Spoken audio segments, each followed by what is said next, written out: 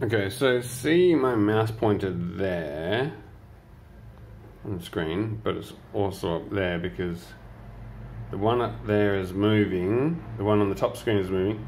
If I move it down, it's not happening.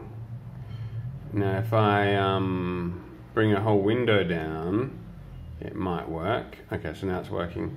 And now my mouse is working. Right, but it freezes. And other times it just totally freezes, like I can't even bring, so now it's working, right? But, see now it's not working again. This is frozen, see? See, now my mouse isn't going down. And then it might just come back.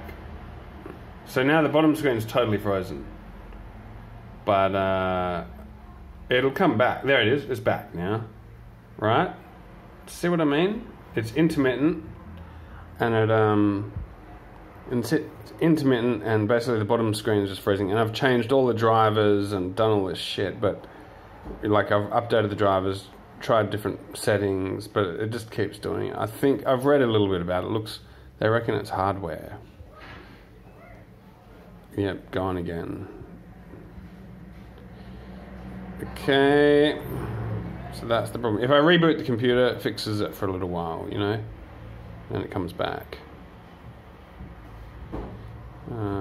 So there you go. Anything you can do?